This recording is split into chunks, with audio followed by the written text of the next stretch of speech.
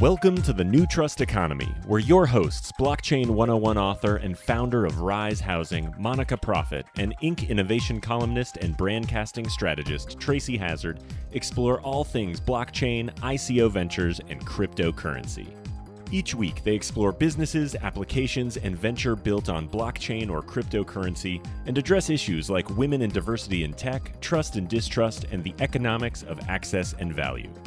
We would like to remind our listeners that investing in disruptive tech, ICOs, and cryptocurrency is speculative in nature and involves substantial risk of loss. We encourage you to invest carefully and do your due diligence first. Now, here are your hosts, Monika Proffitt and Tracy Hazard. Hi, and welcome to the New Trust Economy. This is Monika Proffitt, and I'm here with Yonathan Lapchik. Yonathan, thank you so much for joining us. Thanks for having me, Monika. As the CEO of SUKU World, I'm so excited to learn more about your background, not only as a Deloitte consultant, bringing blockchain solutions to all kinds of verticals, but also how you transitioned into food sustainability and conscious consumerism. I mean, those two things seem pretty far off from each other, and it looks like you've taken a leap recently. So I can't wait to learn more about SUKU. Can you tell me what made you want to start it? So I'll go back to my days doing my MBA. Back in 2012, I went to a class. Professor Campbell Harvey, which is now an advisor of our company, was doing a finance class, and that day he decided to talk about Bitcoin. So a friend of mine, I was always crazy about ideas and new concepts and new engagements, and he said, hey, come with me, learn about this. And obviously I heard about Bitcoin, but I never understood it. And that was the first time that I really understood what was blockchain, what was Bitcoin, and I immediately got obsessed with it. So at the end of my MBA in 2014, I wanted to do something with that obsession and the passion that I had to actually build a product and make some impact with blockchain. So I decided to join Deloitte. I joined Deloitte as the product lead for the blockchain lab that we had in New York back in 2014, and I helped them for 4 years, connecting with the Fortune 500, taking them through ideation sessions, showing them the power of blockchain, how can blockchain could transform their businesses, and then building some prototypes and solutions. At the end of 2017, I was leaving Deloitte to create my own fund when I met one of our clients, a company called Citizens Reserve, which is the company that I'm CEO right now. And we were helping them design a supply chain solution. And I immediately fell in love with the concept, with the team, and decided to join them 2 weeks later. So let's just back up for a second. You were approached, it took you 2 weeks to make this huge decision to leave what you were doing. How did that happen? I mean, what kind of convinced you this was the time and this was the place? This was 2018. So, I mean, we're talking kind of some crypto winter at that point. So what made you think this is the time to leave? So first of all, it was the craziness of 2017. So I think it was a good time to take the risk, some risk. And I think some things some things you can explain. Like I went in, I had a great connection with the founders. And when we were working at Deloitte, we saw through the verticals, supply chain was the one that we really had the most traction. Because everyone wanted to do something around traceability, and it was a great fit with the use of blockchain. Okay, so what exactly does SUKU do, and what is Citizens Reserve actually doing in terms of like a great fit for blockchain and sustainability? That's very high level. What's if you were to tell me in a sentence or two, what do you do that addresses food sustainability? We help brands and retailers better connect with conscious consumers through providing more transparent products. And we make products more transparent through the use of blockchain. And what we saw is when you think about traceability of products, not only food, but any type of product, gives you the right channel to connect with this new trend of consumers that are not looking also for the product. They're not looking for the flavor or the taste or the color. They're looking for something more intangible, like how do they give back to the community? How do they connect with the story behind? How they are fulfilling these sustainability initiatives. So that's the new trend of consumers, that it's growing tremendously, and it's going to be the way consumers are going to be in the next 10 years. Everyone is going to be a conscious consumer. So we saw a huge opportunity to tackle that group that want to buy products, but they don't do it because they don't trust the brands. Yeah. So we create that technology to help the brands connect better with them and to build an economy of trust, right? Exactly. Yeah, I will remove the word trust. I think we are moving from models based on trust to models based on proofs, and transparency and truth. And that's what we wanna provide. I don't want to trust anyone. I just want to verify that something happened, and we created technology to enable that.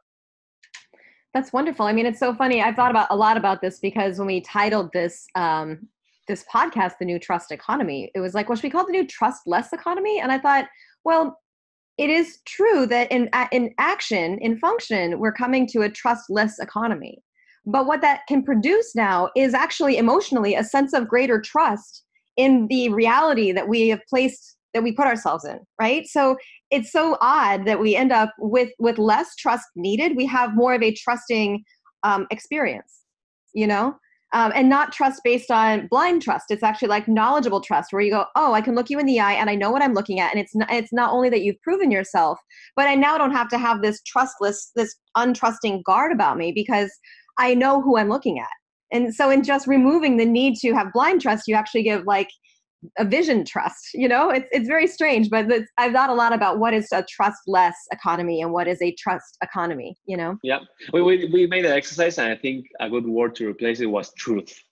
So the truth economy, because sometimes human beings need trust to, I don't know, to trust someone in a relationship, or absolutely. But when we go, like when you talk about business, maybe you don't need trust. I mean, I'm buying something. Someone is telling me that something is organic. I don't need to trust you. Just prove me that. I don't need to spend time on hypothetical cases if I need to trust you or something happens when you're not telling the truth. Right. Is it really organic? Is it really organic? I mean, at some point, we've just been taught as consumers, we just have to trust that it's organic because it says so and we're paying for it, you know? Exactly. Or is it coming from this region? Or so there's no need to trust in those scenarios, right? And so we replaced trust with truth. So I can think of so many times when I have thought, yeah, right, you know, oh, sure, you're just going to up the price. You know, it'd be so easy to make a fake. So, for example, a fake non-blood diamond, right? Blood diamonds are everywhere. How would you ever know that unless you could actually track that? And so I can think of, you know, so many huge verticals for this matter, especially organic food. I personally have an allergy to glyphosate, and that's in almost all of our food in the States. And so if I'm going to bake anything, I actually literally have to go online. I found out there's 2 countries that were the first to ban Roundup and glyphosate in their wheat production, and therefore in flour. That's Germany and France. I have to get French organic flour, import it. It's $10 for a little pound. And then I can make my holiday cookies that I want to make for people so that I can eat them and not have a runny nose and hives break out on my neck. Oh my God. It's ridiculous, right? So I mean, I can't eat bread. That's actually not true. I can't eat glyphosate. I can't eat chemicals. But I know also that, you know, I might as well say I can't eat bread because there is no bread in the US that hasn't been touched by that chemical. So I can't eat bread until I go to France. And then it's amazing and I love it. I eat so much bread. But, you know, I mean, I personally experienced the, you know, effects of not knowing where something comes from, or being the kind of canary in a coal mine to tell myself, oh, I must have had glyphosate in it because look, I'm getting the runny nose that I always get. And if I do it for too long, I'll have stomach cramps and like actual side effects in my whole body, right? So I'm sure everybody is negatively affected by this chemical, but I am the canary in that particular coal mine. So I would love to know for sure. So then I can be like, absolutely not to all these brands, and maybe be able to identify more that would be good for me, right? So, I mean, organic food and diamonds, but like when you say brands, it makes me think of fashion, right? Because that's usually the first thing that branding is associated with, is the look. So in terms of brands and verticals, where have you guys decided? I mean, it's kind of a blue ocean for you guys, but where have you decided to focus on? We decided to start with food, and specifically with meat. So we launched our first partnership in Latin America with one of the three largest retailers over there, a $14 million revenue company called Cencosud. And what is it we called? decided Cencosud. Cencosud. How do you spell that? CENCOSUD. They have like 1,100 stores with presence in Peru, Colombia, Chile, Argentina, and Brazil. They're really big. So we decided to start with meat. Now you go to the supermarkets in Peru and you'll see their brand, Wong Premium, with the packaging, with our logo, with a QR. You go there, you scan the packaging, and then you get, first of all, you get like a video of the farmer where you can see their faces. You can actually create a connection, and then you get the traceability. So every step, like it came here to the market this day, then it, from the distributor, from the logistics, from the processor, and every step has attributes. I provided vaccines with no hormones, or I have the certificate. So everything they say about the product is verified, either by someone saying, yes, that's true, or by a document. If it's a certificate that certifies the animal welfare, then we don't ask the certificate to them. We go to the certificator directly, and they issue and they send us the certification. So at the end, you create value through that. You can actually tip the farmer. So you go home, you like the meat, you can actually tip the farmer on the other side. And you have a lot of dynamics over the app. But that's how we discovered that we can fill the gap between the conscious consumers that are looking for something more transparent and their brand that are looking to connect with them, and being able to hopefully help with sales. That's what we are proving now, that this technology is not about only sustainability and transparency. It's really gonna hit targets around sales. They'll be able to hopefully sell more through this technology. So it actually is an additional advertising mechanism for them as well. It's advertising, but it's a tool to communicate the differentiators of their product, right? Yeah. Sometimes a product is different than the other, and it's difficult to communicate that message or to prove different aspects of the product. So we started with that. The idea is now to expand it to fish, chicken, fruits, wine, and other categories until we become the sole verificator of all the products. So if there's any farm-raised salmon, you'll be like, and here's a picture of the farmer injecting it with something orange. Yeah.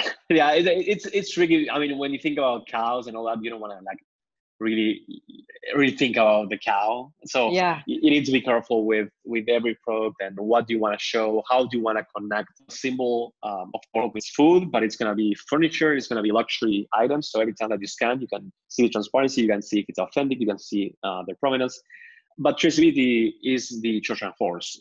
For us, traceability is a channel to be able to help network of farmers through financing tools and tools to give them things that they're not getting today, like loans, like $20 loans every single month through our tool, or and being able to help these retailers with the product. So we have like these features where you scan and you can get actually a new experience.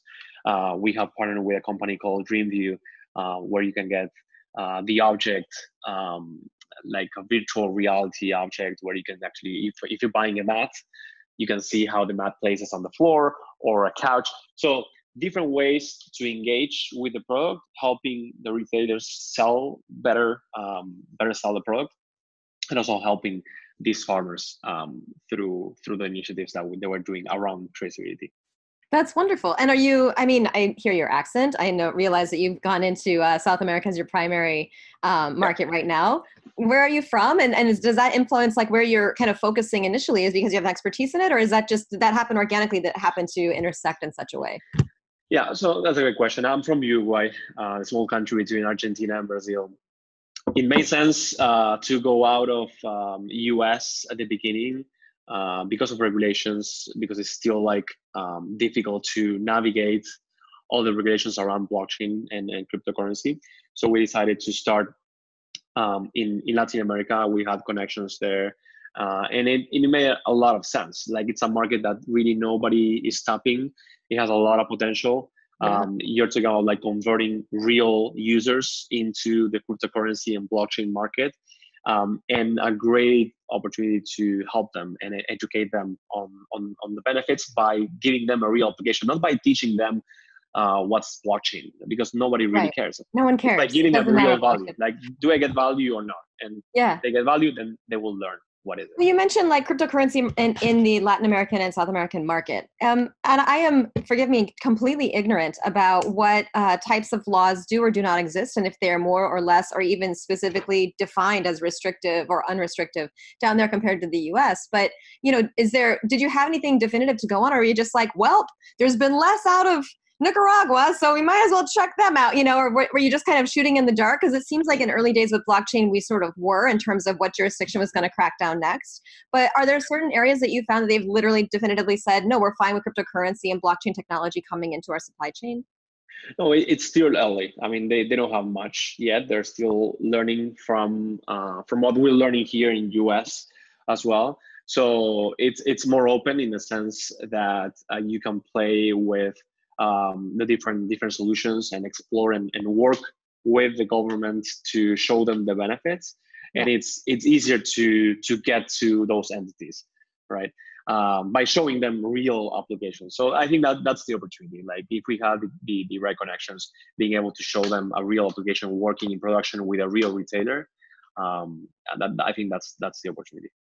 Wow, that's amazing. So what are your next, besides, you're going to do other meats, so fish and poultry and whatnot, are you thinking of expanding beyond food, or is this really going to be a food-specific, food-focused company in terms of supply chain? No, we are exploring different use cases. We are finishing now the roadmap for this year.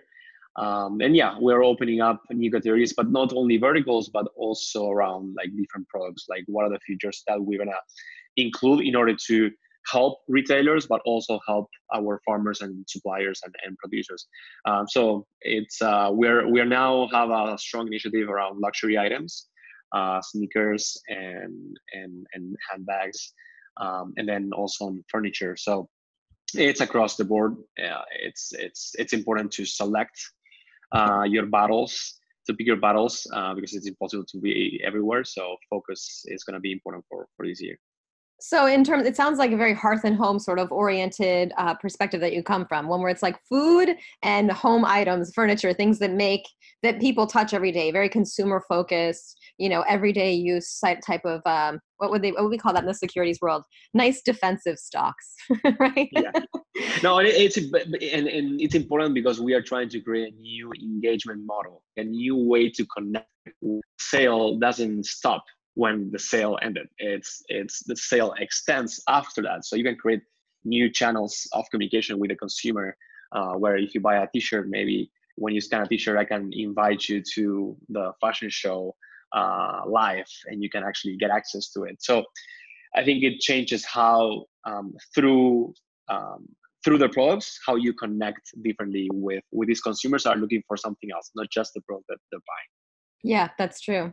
It makes me think a lot about some cost-based economic models that I've been working on. And just because cryptocurrency is the best of take, money in the most basic sense, strip away every regulation or rule that's ever happened to it before, and then rebuild from the ground up just to see, even just as an experiment. But then you can come up with so many more exciting things than just, inflation and inflation proof and, like sort of models where I've noticed that we have right now, everything about our economy is very price based. And so the cheaper you can make the price, the more you can have this like, well, just, continue with your profit as far as you can go.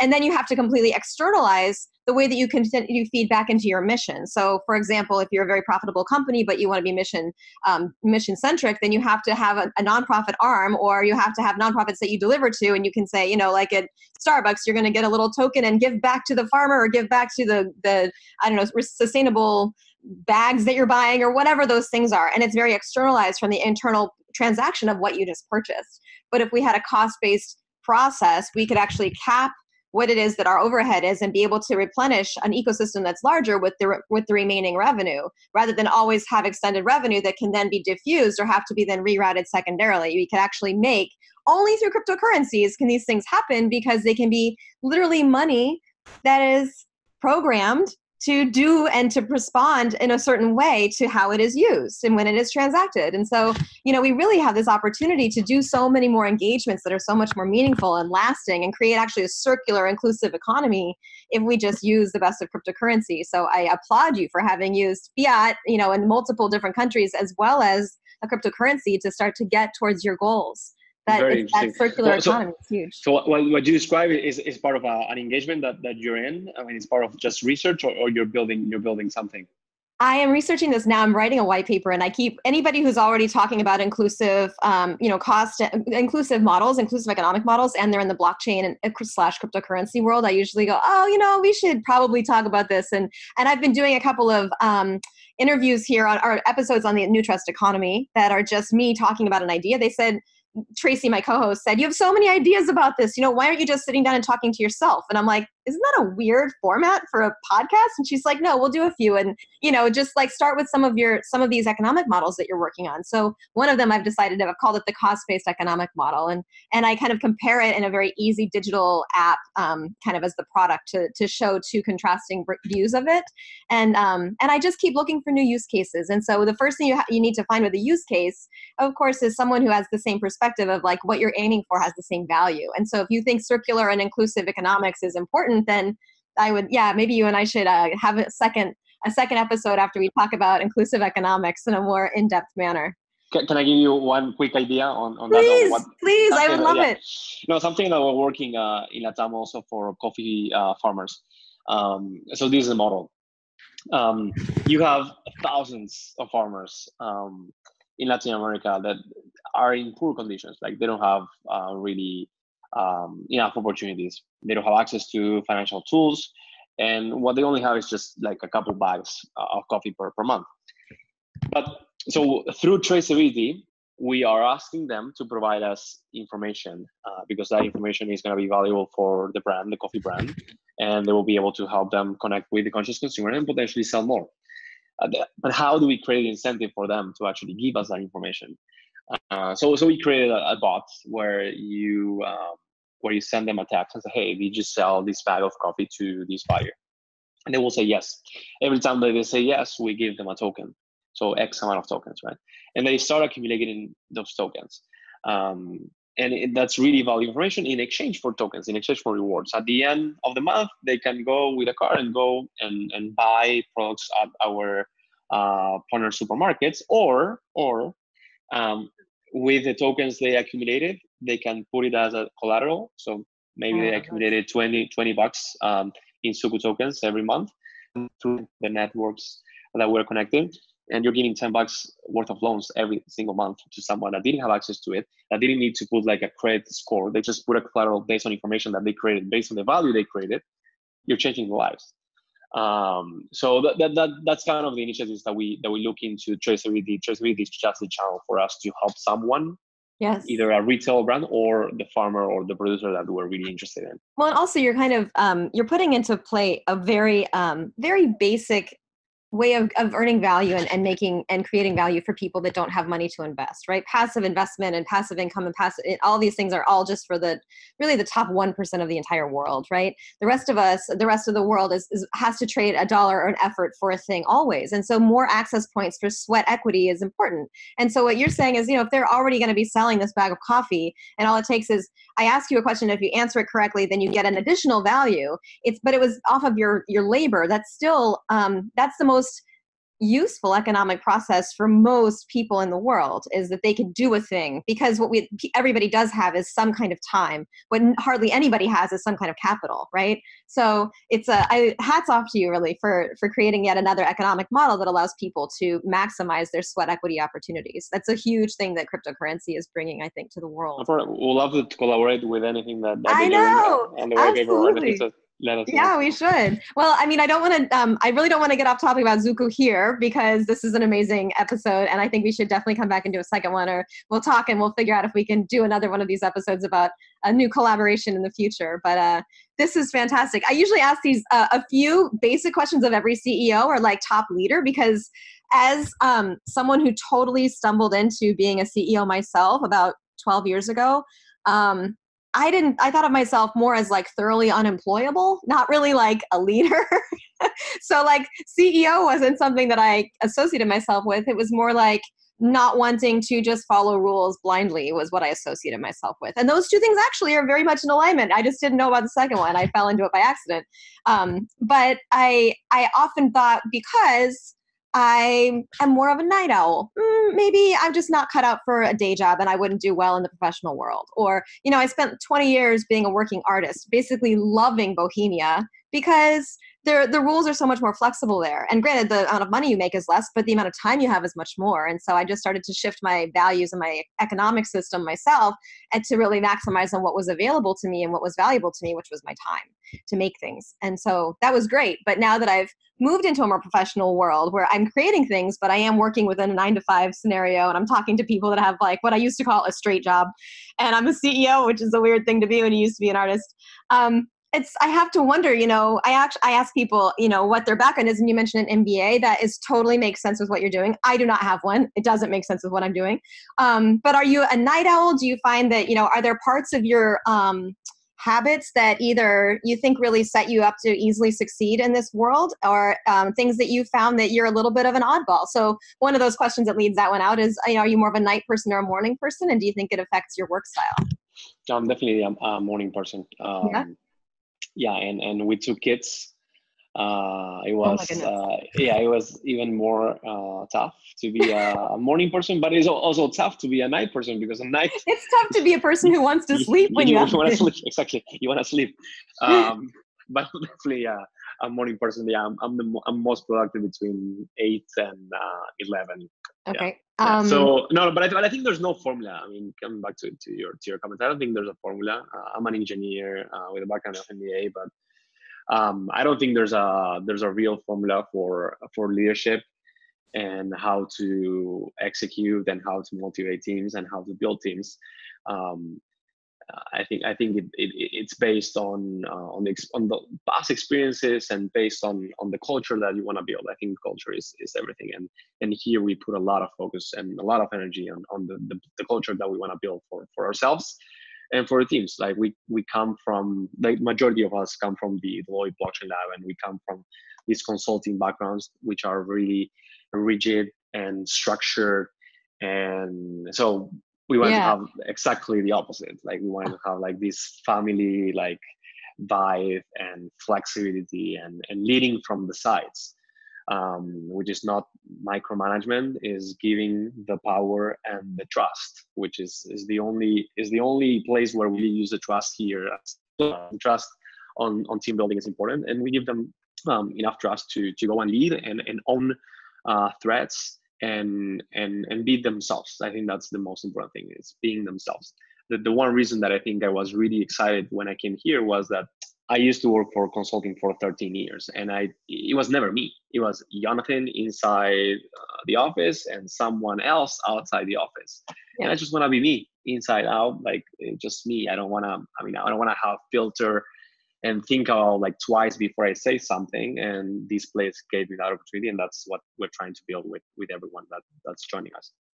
That's wonderful. I mean, it's surprising. Well, it shouldn't be surprising, but so many people, they don't talk about how the biggest decisions that they make, like to go lead a company or to go make this shift, they'll say it made so much sense in their professional trajectory and in those terms. But really, like, we're all human beings trying to find where we fit, and what feels good to us, and what, whether it takes proof or trust or truth or whatever it is, to feel that relaxation of like, I'm not getting screwed over, and this is reality, and I can trust it, and I don't have to question it. I mean, we all sort of want that, and we don't want to feel like we're always in a filtered place of, saying what we don't actually mean, or having to make duplicitous or ungenuine, moves every day. But unfortunately, hopefully it's dying, but the traditional business world seems to require a bit more of that. So it's nice to be in this position where I get to talk to a lot of fellow CEOs that are off doing their own thing. And it's pretty common that we're the ones that are like, when I got a chance to jump ship, I did. I had to go.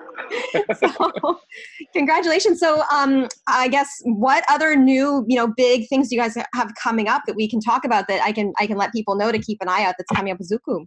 No, we're launching a couple other partners that are coming in the pipeline, and a lot of features that we're building in the background. So hopefully we'll be able to announce some of those. But we have a fully functional product already live, already in production with a real partner. And yeah, we're looking to enhance that and replicate it with different geographies and different partners. That's fantastic. Well, it's been an absolute pleasure to talk with you. Thank you so much for making the time. We've actually, usually we only spend 20, 30 minutes on an episode. They're like, keep it to 22 minutes. That's how long the average commute is. I'm like, okay.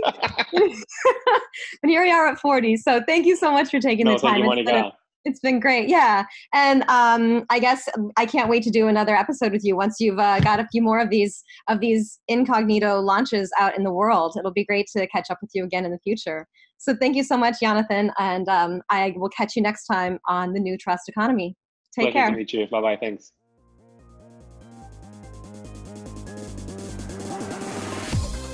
You've been listening to the New Trust Economy. We'd love to hear your comments on today's show, as well as suggestions for future topics and guests. Visit us online at newtrusteconomy.com or on social @New Trust Economy. Thanks for exploring the New Trust Economy with us.